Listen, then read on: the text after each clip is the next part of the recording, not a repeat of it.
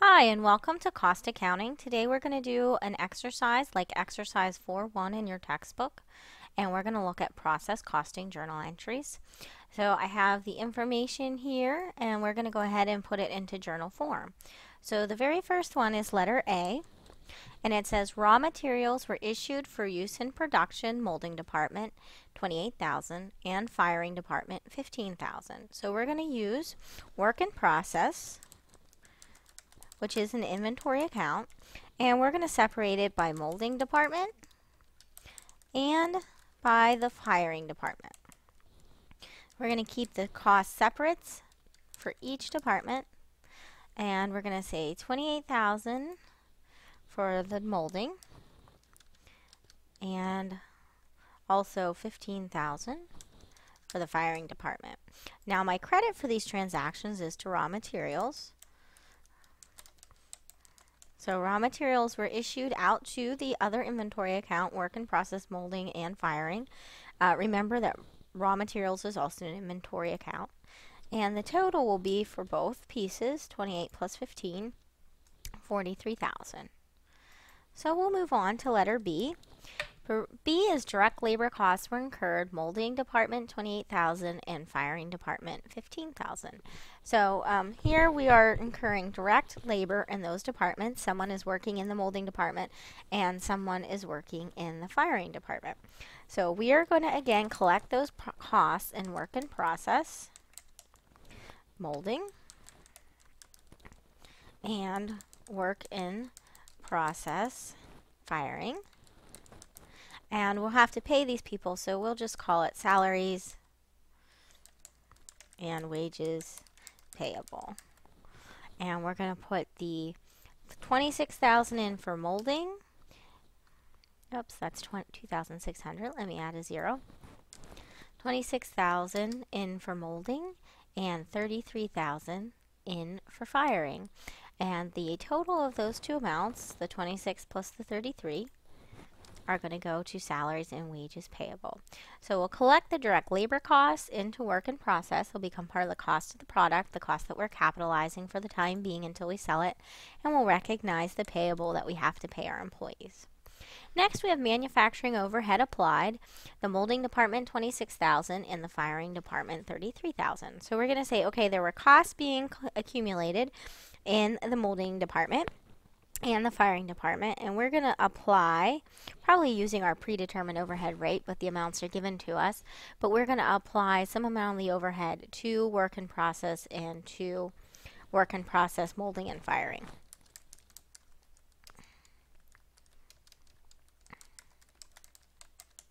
And I'm going to abbreviate M for molding and F for firing, since I think we have the idea here. And we had 26,000 and 33,000. And we're going to have a total here of 26 plus 33. So now we're going to go on to letter D. And letter D says unfired molded bricks were transferred from the molding department to the firing department. According to the company's process costing system, the cost of unfired molded bricks were 60,000. So what we're going to say is that we had bricks and they were in the molding department.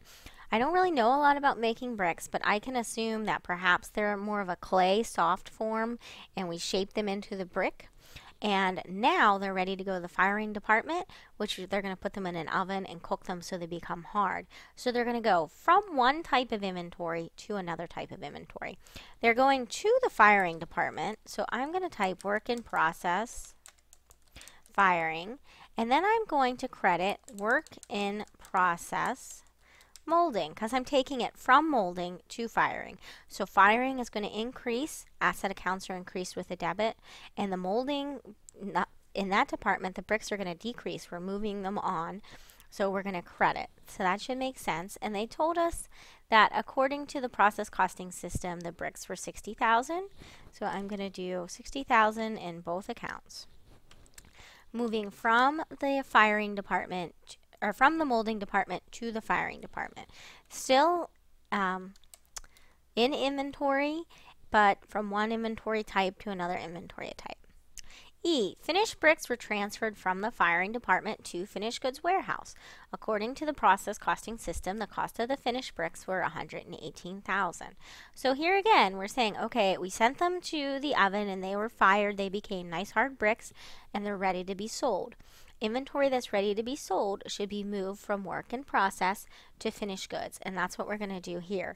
Finished goods is an asset account. It's increased with a debit, so we're going to debit it for $118,000, and we are going to credit work in process firing, because we're moving it from that account into the finished goods account.